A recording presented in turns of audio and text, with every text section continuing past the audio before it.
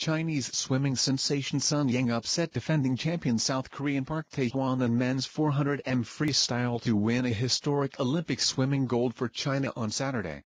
Sun was behind Park in the first 200m, and narrowed the gap in the third 100m. He put on a devastating burst over the last 100m to overtake Park at 3.40.14, setting a new Olympic record. Park posted 3.42.06 to settle for silver, and Peter van Arkel from the United States finished 3.44.69 to take a bronze. Sun was the first male Chinese swimmer to claim an Olympic gold.